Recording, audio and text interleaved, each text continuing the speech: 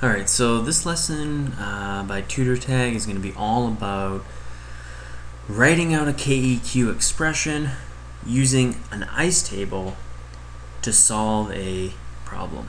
Okay, so this particular example, we have a chemical reaction given to us. Hydrogen plus iodine gives us hydrogen iodide. And it's asking us something. It's saying find the concentration of all species present at equilibrium. Okay, so it's telling us that 1 mole of both of the reactants are added into a 2-liter container. Find the concentration of all species at equilibrium. So just as a reminder, let's look back and think what we did before on this. And so we had a graph and we said that this was the reaction progress, or the reaction, and over here on the y-axis we had concentration. And so what we said is that the reactants started out high and they flattened out, and the products started out low and they flattened out at some point there. And that point that they flattened out, or that the concentrations remain constant, was called the equilibrium point. Alright, so those are the equilibrium points right there and right there, and so I can mark this on my graph and I could say that that was the equilibrium point of those, and this one was the equilibrium point of that. And so we'd also say that the point that it started is called the initial point. So that's the initial, that point there is the initial, and it went from some initial to some equilibrium point, so we'll call that point E, and there was some change there, there's some difference, and we'll call that C for change. Alright, so there's some difference here between the initial and the equilibrium concentrations, and that is called the change. And so you can see where we get these 3 letters, I, C, E, for ICE table: initial, change, and equilibrium. Okay, so you're always going to use an ICE table when you're given something about the initial amounts of a substance before equilibrium, and then maybe you're given something at equilibrium. So you know it's always the change. In the previous questions, we were always already started at equilibrium, so you didn't have to use an ICE table. And so here what we're going to do is we're going to try to use the ICE table to solve this question. So we set it up like this: I, C, E, and basically you set it up, and each of the reactants and each of the products have their own little section in the table. Okay, so we try to fill in the table, and so I stands for initial. So we look at the question, it says, okay, the 1 mole of both of the reactants are added to the 2-liter container. So that's the initial amount. So 1 mole into a 2-liter container. And remember, when we're doing all this, it's always concentrations. So remember, concentration is the number of moles divided by the volume.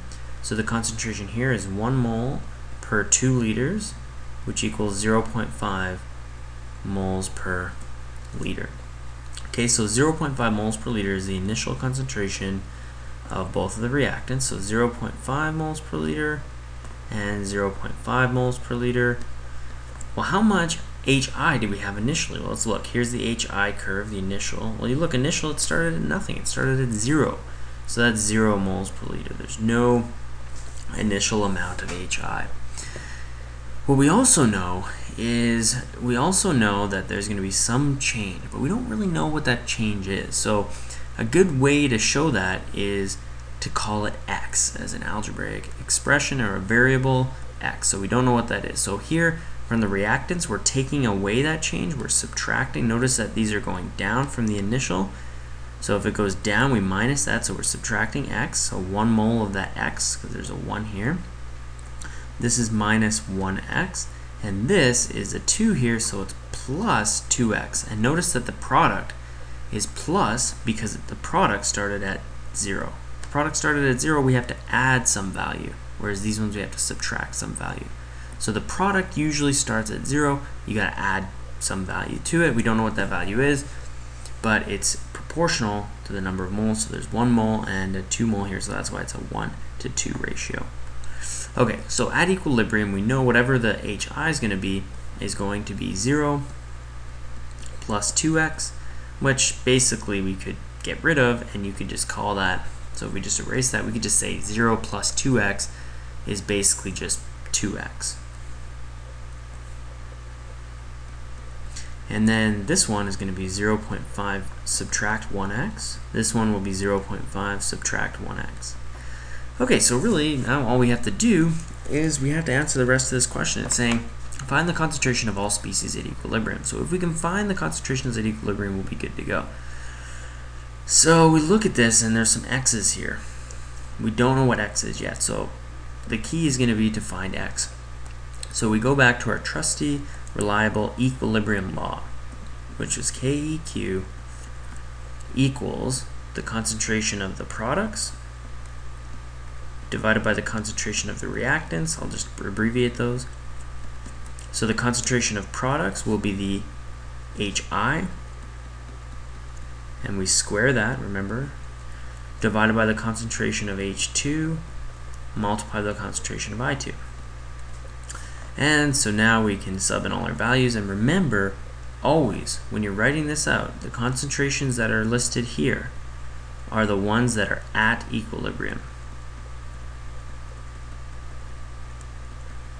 Okay, always, always, always. So we look, that's the third row in our table. These values here are the ones that are at equilibrium. So we substitute those into our reaction here. So you get KEQ equals the concentration of HI, which is 2x squared, divided by the concentration of H2, which we look is 0.5 times 10, or sorry, 0.5 minus 1x times 0.5 minus 1x. Okay, so first thing, we know the KEQ value is given to us here, 1.25 times 10 to the negative 4. So we have 1.25 multiplied by 10 to the negative 4 equals 2x squared over, now this can be rewritten as 0.5 minus 1x squared, because anything multiplied by itself is that value squared. Like if this is a multiplied by a, it would be a squared. A little bit of math. Then we just have to solve for x. So a little bit of math here. So what you have to do, we have to eliminate these squares, and we have squared both on the numerator and the denominator, so we can square root both sides. Now notice this isn't always the case. You don't always square root both sides, but in this case it is, because you have both squared there. Alright, so you do that, and you end up with, on the left side of the equation, you have 1.25 times 10 to the negative 4, and we square root that number, and we get 0.01118 equals 2x divided by 0.5 minus x. Now we're going to solve for x, so you multiply both sides by 0.5 minus x. Now this is just a little bit of algebra, so if you're not good at your algebra, make sure you review how to do this. And then we got to use the distributive property, because you have a monomial times a binomial. And so you do that, you get times 0.5 equals, so you're going to get 5.59 times 10 to the negative 3 for that one. And then this times that is minus 0.01118x equals 2x. Now we're trying to solve for x, so we add 0.01118x to both sides. Join up our like terms, so you get 5.59 times 10 to the negative 3 is equal to, and then we add 2x plus that, so you get 2.01118x. Divide by 2.01118. Cancel those out. Now this is just algebra, so if you're not understanding this, you got to make sure you practice your algebra here. Okay, and so the final answer for x is equal to 2.7795 times 10 to the negative 3. And so with the proper amount of significant digits, which technically should be 1 in this question, but we'll just make it 3 for now, is 2.78 multiplied by 10 to the negative 3. And that's moles per liter. So that's the x value. So what you have to do is you have to go back up and you have to answer the question. So the concentration of the H2 is equal to 0.5 minus x, which equals 0.5 minus, and we just found x was 2.78 multiplied by 10 to the negative 3. So if you do that, you're going to get 0.497 for your H2. And notice H2 and Br2 are the same. So Br2 will be the same thing, 0.497 moles per liter. And then the concentration of HBr is equal to 2x, which equals 2 multiplied by x. And remember that x we found down here was 2.78 times 10 to the negative 3.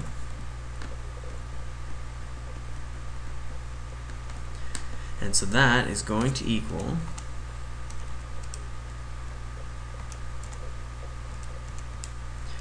5.56 times 10 to the negative 3 moles per liter. Okay, so that's the final answer.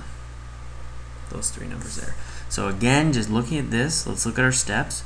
First step I did was ice table.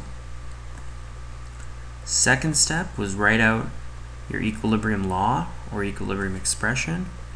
And then the third step was solve for the unknown variable. Alright, so substitute everything into the equilibrium expression and solve for the unknown variable, and then you can use that. Now notice I did use some algebra here.